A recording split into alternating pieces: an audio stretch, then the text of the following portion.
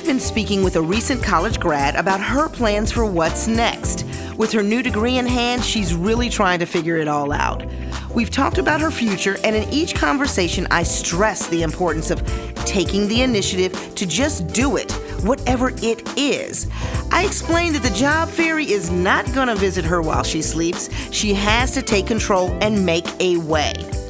When I graduated college, I worked as a secretary, and I remember speaking with an older coworker about my dreams.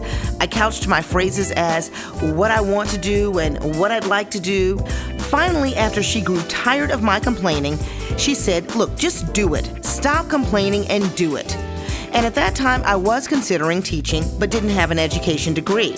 But her verbal slap in the face made me realize she was right. So I began volunteering as a tutor with a school and quickly evolved into working with a nonprofit to help structure an education plan.